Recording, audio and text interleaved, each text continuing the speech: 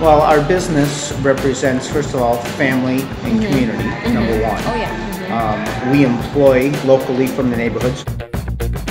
My father and grandfather grew up in the business and grew up on the north side.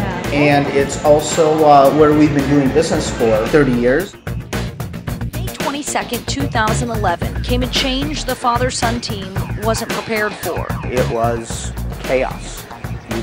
You couldn't go 6 blocks in 45 minutes. A tornado had ripped down West Broadway, decimating a large area of North Minneapolis. The building you're in today is the evolution of the aftermath and rebuilding after the tornado. What we strive to do every day is provide a superior level of customer service.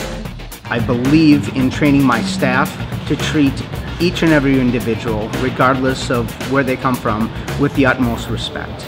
Everybody gets a please and a thank you. Everybody is greeted hello and goodbye at the end. And I believe those little nuances are what make us truly unique.